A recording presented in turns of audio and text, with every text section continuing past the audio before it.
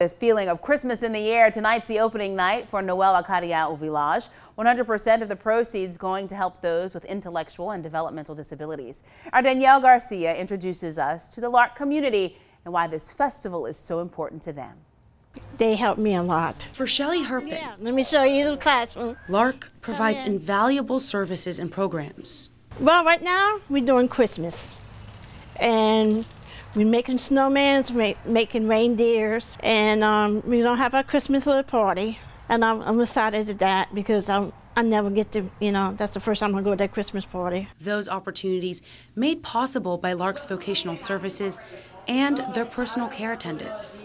We go and get our groceries, and she helps me budget my money and everything. Sometimes I don't feel good. She helped me make my bed. If I only know how to make a bed, she helped me clean my house. Pretty much she's like my second mama. And all of this because of the money from the Acadian Village. To do all the infrastructure things you have to do, you can have programs for the clients, but you really can't do the programs if they're not here, so you need the vans to go.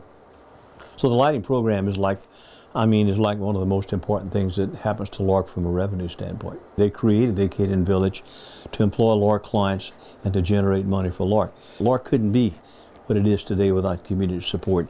I like to volunteer at the Acadian Village. I serve drinks. For many, like Shelly, No, it's my family. LARC is their only family. Because my mom and daddy passed away, and I'm the only. My brother passed away, and it helps me getting out more and more. But more than anything, LARC shines light on their abilities rather than their disabilities. This is my picture of color and the Christmas ornaments. We think often here, who's really teaching who?